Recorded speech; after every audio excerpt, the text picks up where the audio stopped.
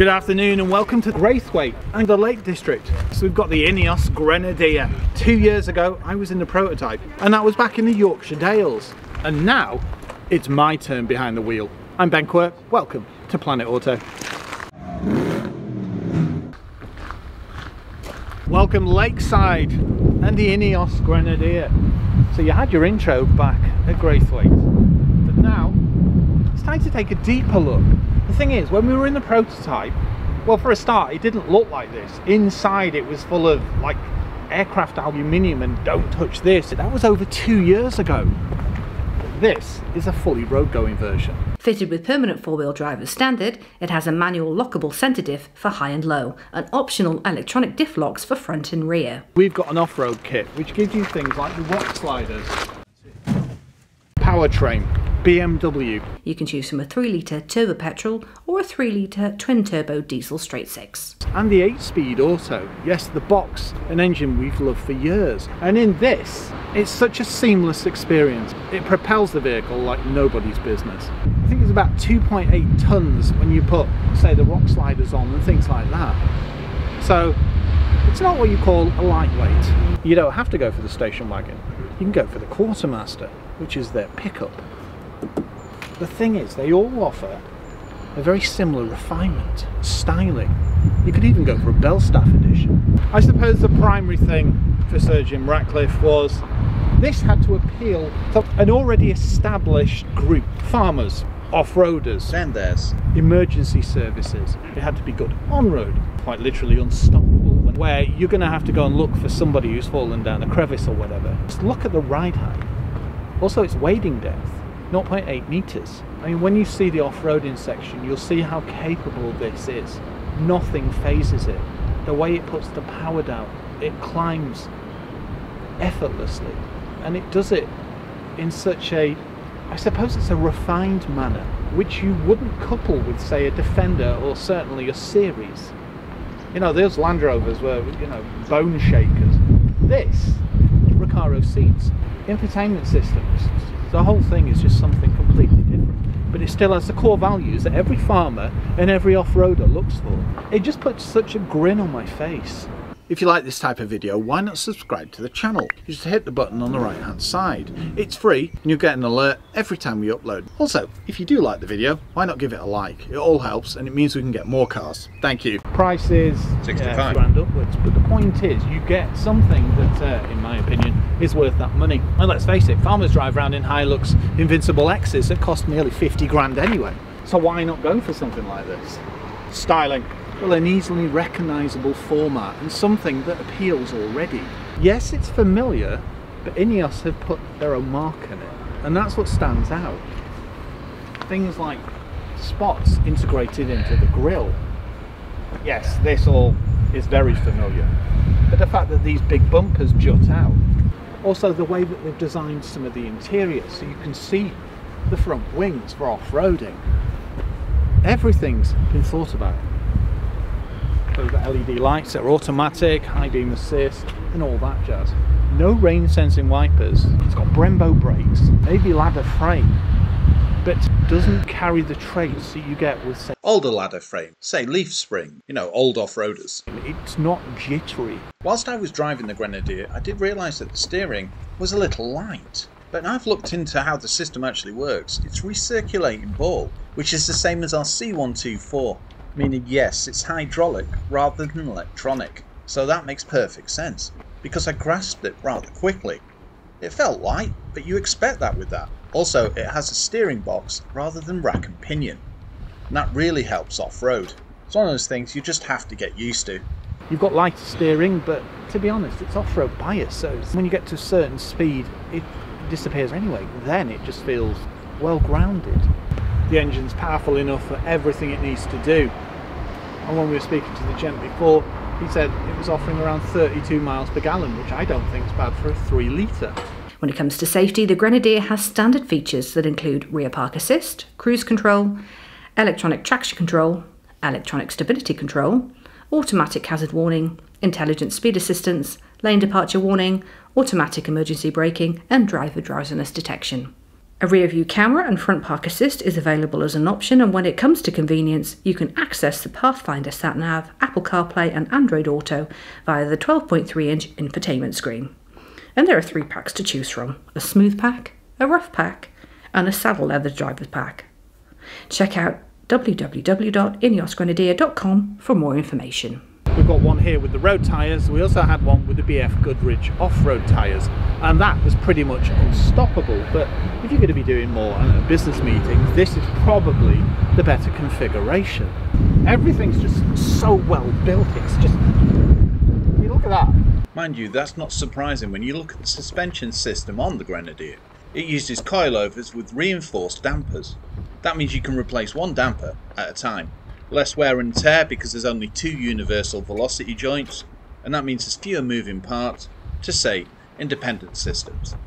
It has control arms that manage the axle movement on extreme terrain, and the reinforced dampers come direct from a German automotive manufacturer, ZF. And of what we've seen of it, it does a damn good job. Could be raving about this for bloody years to come. It's an arch clearance here.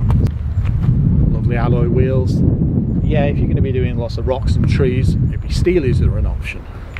The Grenadier has some rather impressive stats. It has an approach angle of 35.5 degrees, a breakover angle of 28.2 degrees, and departure angle of 36.1 degrees. And it'll tow up to 3.5 tonnes, and it can winch up to 5.5 tonnes.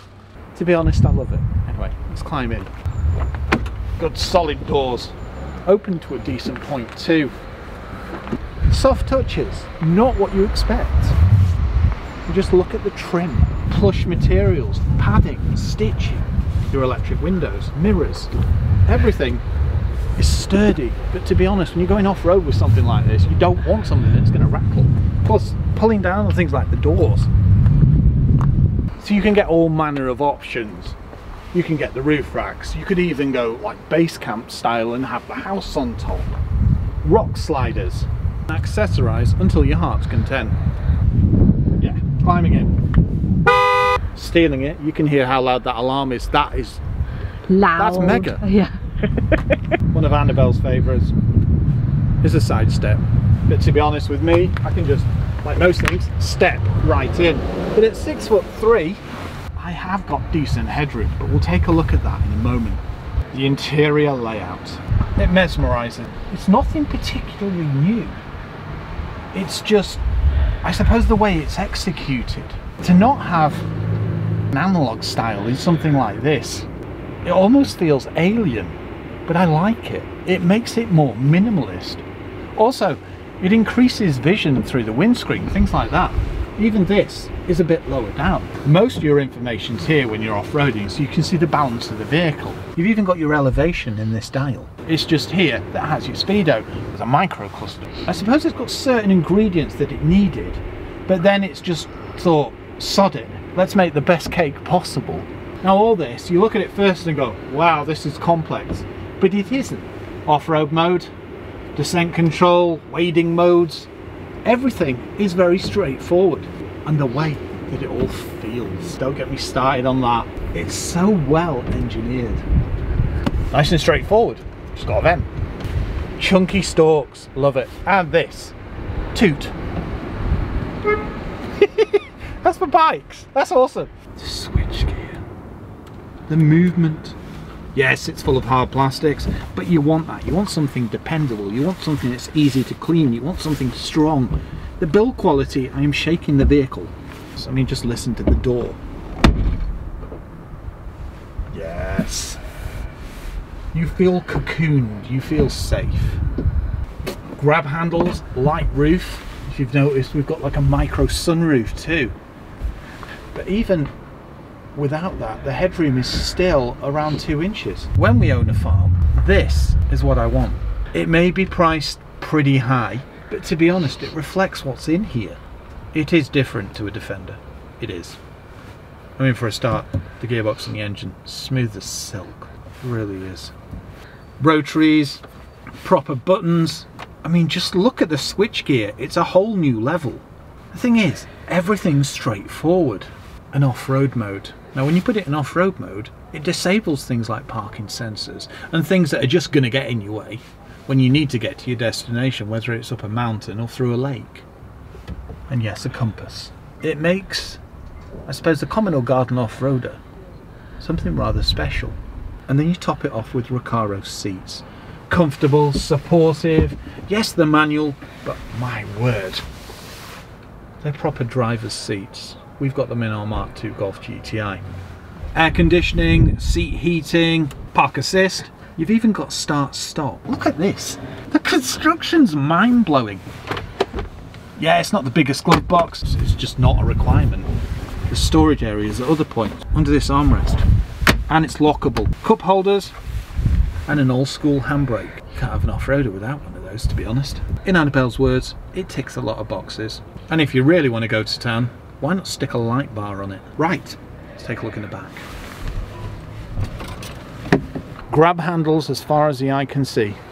Love it. At a glance, you can tell it's capable. It may use things like a ladder frame chassis, but it does it in such an elegant way. And that's even off-road. It doesn't seem to bang and jostle about. It just, I suppose you'll have to see the off-roading section to see exactly what I mean. Anyway, let's climb in the back. I like this.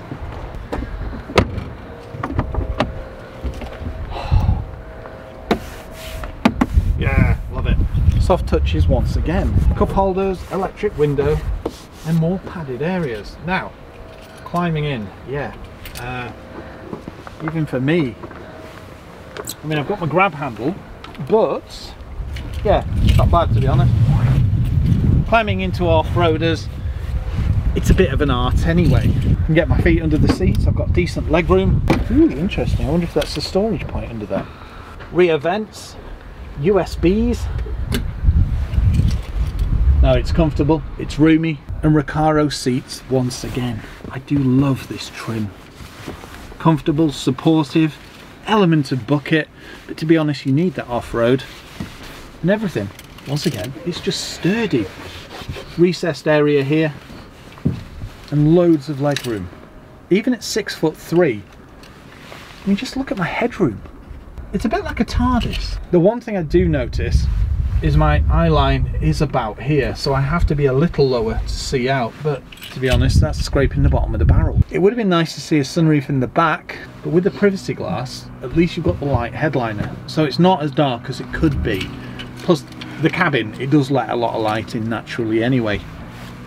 Isofix point, airbags, so it'd be perfect for a family. Rock climbers, farmers, the list goes on. Let's take a look at the back. One of the design features that really stands out to me is the rear lenses. LED once again. They give it such a presence. That's the thing, they had to make the Grenadier stand out from the rest of the crowd. And I think they've done it with some rather unique design cues. Spare wheel, Grenadier. Another accessory, this time a ladder. Yet again, solid.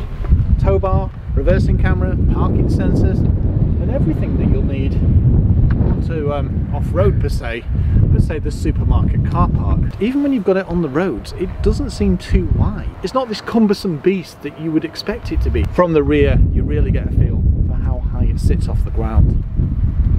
I think it's about 11 inches at the bottom of the diff. Look at this rock guard here. Ooh. All these things make it look cool. It just means when you're off-roading, you're not going to damage all the important components. Take a look at the back. Right, so you open this one first, the baby door, and then handle here, and you just literally pull. Then, ta-da! Look, even the struts, Ineos Automotive. Everything is just well engineered. Solid, but it's trimmed nicely too. Decent storage area, tethering points pretty much everywhere you look. There's even a tethering point here. 12 volt storage points. Don't know what's under there, we will not dig. You could quite easily get, I don't know, a couple of hay bales in there or whatever. It illuminates well too. I mean, just look at that, the power. Drop in the seats, you pull up this strap. Now that is heavy. Yes, it doesn't lay entirely flat, but it does increase the space. And yes, there is no false floor. But to be honest, 9 times out of 10, this is going to be big enough anyway. Yeah, it feels like a proper Recaro, real weight to it. You might even need 2 hands to lift it back up.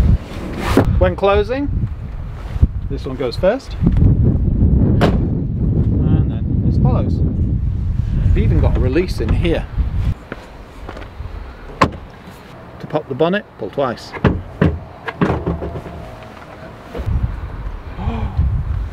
That is light.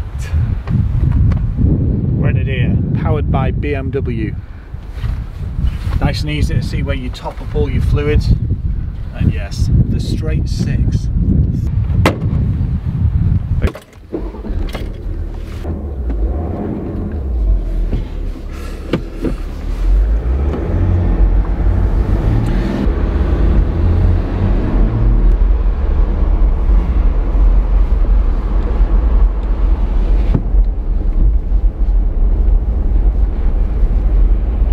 Suspension, isn't it? You can feel it, it's quite stiff, but it's stiff, forgiving at the same time. Yeah.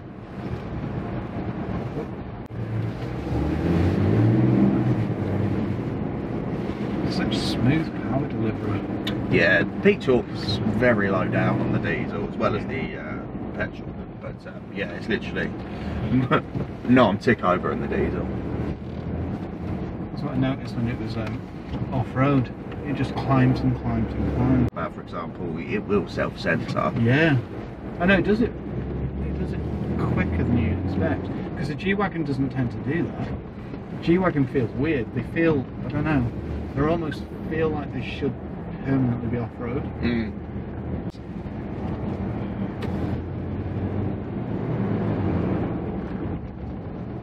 Yeah, there's very little body roll, isn't there? It's minimal. Yeah, it's minimal.